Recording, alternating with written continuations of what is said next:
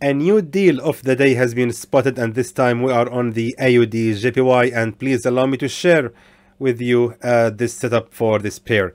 So most likely, if we check the daily chart, we can notice right here that most likely this pair has actually failed to make the bullish breakout from the level of the resistance 83.300.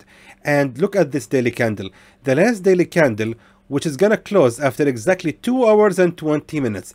I believe that most likely this candle will close as a pin bar. Pin bar is actually a good indicator for starting shorting the pair. So most likely with this strong bearish movement, I believe that most likely the pair is going to continue the fall after the closure of this daily candle. Now, after confirming the direction on the daily chart, let's move to the 4-hour time frame. And here I want to tell you something, my friends. If you have actually watched my videos before, I told you several times that we have to consider looking for the real level of the resistance. Now, by checking this chart right here, we can notice that the level of 83.321 is the real level of the resistance where the market has already been reversing. Every single time the market has made a bullish breakout out of that level of the resistance, it has become a false or a fake breakout. Check the history. We can see it right here, and right here, and right here, and right here, and right here finally. So meaning the bullish breakout from that level of the resistance has never happened.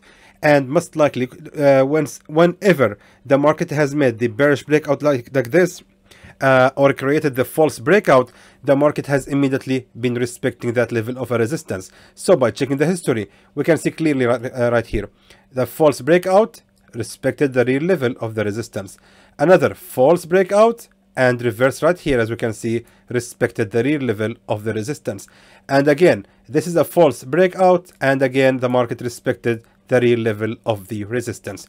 So most likely I believe that the AUDJPY will have a similar behavior once it makes another pullback and reaches the same level of the resistance on 83.321. So I think it's going to be a good idea to start shorting the pair, but of course we have to be always careful about our funds and never trust the signal to the maximum. I mean, not fully trusted to enter with all big lots or your entire account in the signal. Please don't ever do that. This is just like any other signal. It has a potential of failing, so please be careful and wise about it. Anyway, another thing is, I want to go to the 30-minute time frame to show you this.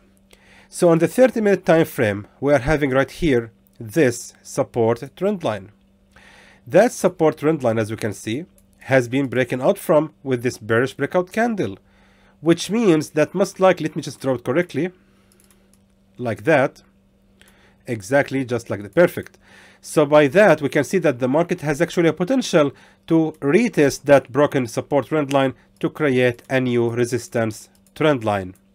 And again, that strong resistance level, the strong key resistance level, most likely is gonna keep its position again as a resistance trend line. So far, you can see that look at that. The candle is actually falling. We can see the power of the bearish movement. It is really strong and powerful. And look at that, the candle is still falling. I think shorting is the only way for the AUDJPY at the moment. We have to wait for the pair to rise to another 21 or 22 pips before we can start shorting it again. Right now, the pair actually might be facing a support level right here at 83.069. I believe the pair is going to make a pullback after reaching that level of a support, and after that is gonna reach that level of the resistance. So it's gonna actually give us some good time to post this video before this signal is active. Therefore, sell the pair at 83.321. Now, if the pair has went in the right direction as I'm expecting, we can expect from the pair to continue the fall all the way to reach the level of the strong key support level exactly right here. And let's just be accurate, exactly right here at 82.713, which means we're aiming approximately 60 pips profit from this signal. Let me just check again 1 hour time frame. Yeah, that's the maximum. I can't go lower than that, sorry.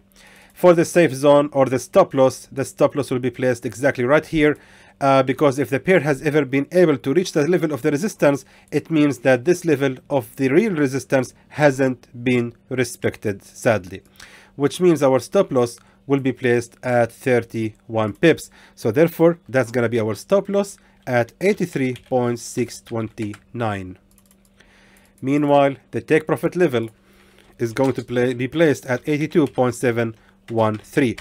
Guys, please, again, I have to remind everyone, be careful about this trade. It's just like any other signal. It might fail. I'm not promising anything. I'm not promising you guys that this will be working 100%.